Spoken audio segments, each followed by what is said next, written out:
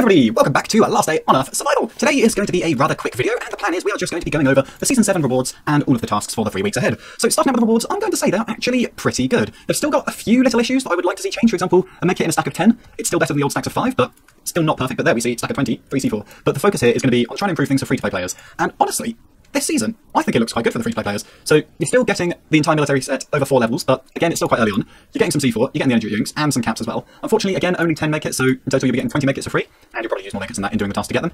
And then you're getting yourself a single level 1 Shepherd Puppy, a few cogs for the ATV, some carbon composite. They listened, they've added carbon into the free version. You've got harpoon guns, some modded weapons, some not modded weapons, a car battery, and the farmer.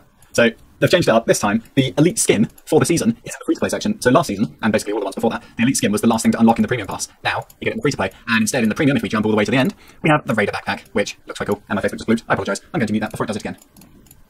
Wonderful. And we're also at the far end here looking at, of course, another ATV transmission and gas cylinder. For the premium pass, you actually get, I believe, 3 gas cylinders in this season, which is good. For those of you that haven't completed your ATV, that's going to help. And for those of you that have, it'll mean that you don't have to go to Bunker Bravo as often to get gas cylinders for powering the chemistry station.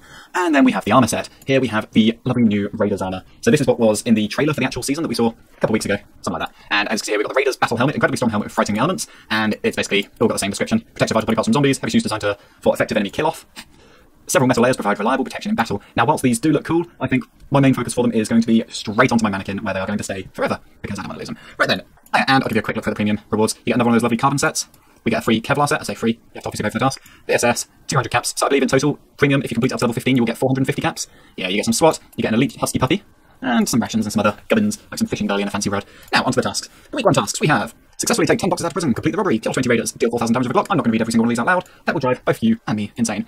And then for the premium tasks, we've got visit convoy stop, deal 500 damage to zombies infected forest, complete the task short circuit on preparing the robbery, deal 1,000 damage with a modified close-in weapon, kill 10 wolves in the forest location. Now these all look to be very easy this time around, which is good, because one thing I don't get, everyone complains that the premium tasks sometimes are easier. Premium doesn't mean harder. That's the one thing that gets me. They don't need to be more difficult tasks, they're just extra tasks. And then week 2, we have finished preparations for a stealth robbery, break 10 chests with supply on location.